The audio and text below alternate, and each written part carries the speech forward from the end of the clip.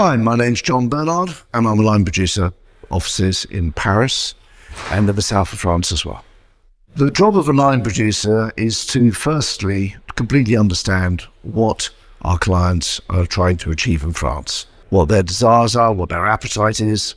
Have to also understand what their budget is, what their timing is going to be in terms of scheduling. And these criteria, once we get them together, will enable us to start building the framework of what their project requires. The Paris region. Most people, when you say Paris region, they immediately think of the Eiffel Tower and the Champs-Élysées. But it's a much, much wider spectrum. It goes considerably outside the city centre. It covers the swathe of countryside, which is all around. It will always be the #1 shooting region because it's where the capital of France is, it's where everything is based. It is a very diverse and very rich, extremely film-friendly area. I think what's the most important and the most interesting to me today is in actual fact these projects which have a very strong DNA of being in France. The stories were based in France, they're about French people, they're about French history, and as a consequence, I look forward to seeing more scripts and more projects coming in, which will be very much assimilated to being shot in the Paris region.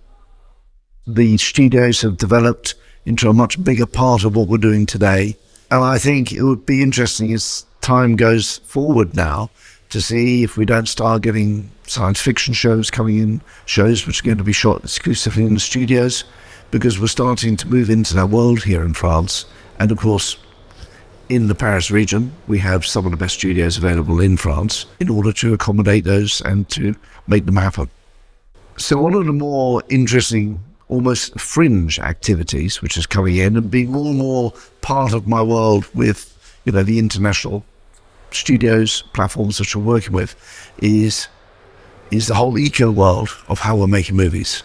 So we try to be as green as we can. We have a criteria which we have to meet. And it's absolutely something which we as a company are embracing and starting to get people on board with as a concept moving forward in terms of being a much better and greener world.